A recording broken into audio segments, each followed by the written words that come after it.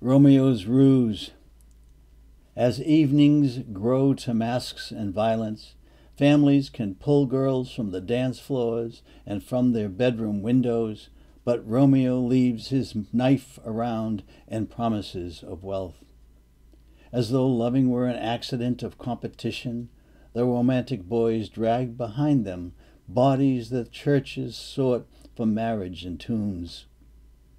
Those who survive, as men, hold corpses in their chests. The women who breathe drown in elixirs.